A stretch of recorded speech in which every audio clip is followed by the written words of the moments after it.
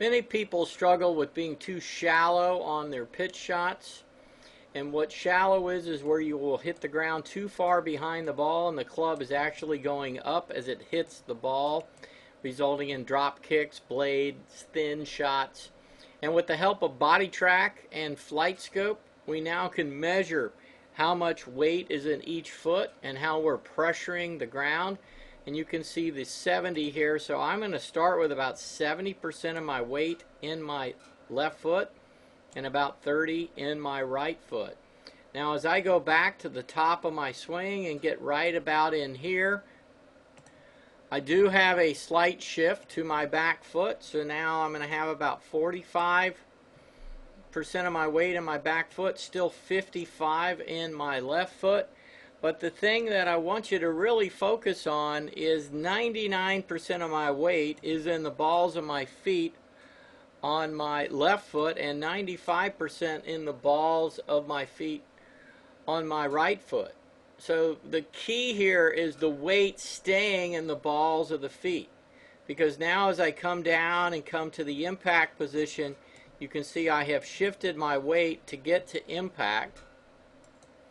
So there now is more weight in my front foot than at the start. Now there's 74% of my weight in my front foot and only 26 on my back foot.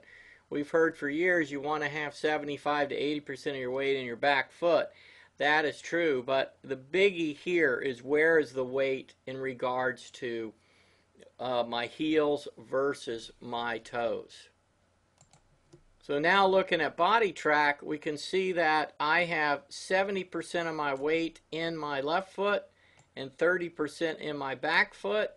But notice 92% in the ball of my left foot and 88% in the ball of my right foot. And as this moves, just look at these numbers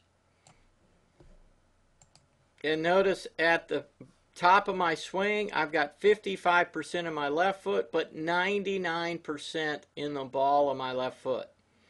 And that's going to be the really big key here. So we move these numbers or move the circles. You're going to see that as I now transition to the forward swing, look at this number right here. Look at this 96.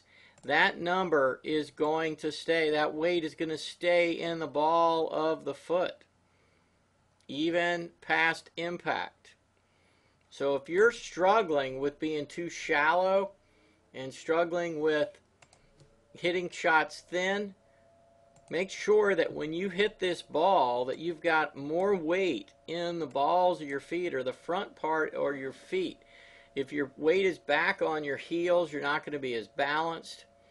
And very important to have your weight in the correct place. You'll see as this video plays through that I do release the club, my arms and hands rotate as the club passes my lead arm. My weight finishes in my left foot. But if you're really struggling with your pitching and hitting it fat or thin, work on getting your weight more in the balls of both feet. I think that's really going to help you with your pitching. Thanks. For more information, visit my website, LarryRinker.com, or if you'd like to hit some on a Boditrak, come see me here in Florida through May 29th, and I'll be at Red Sky starting on June 4th.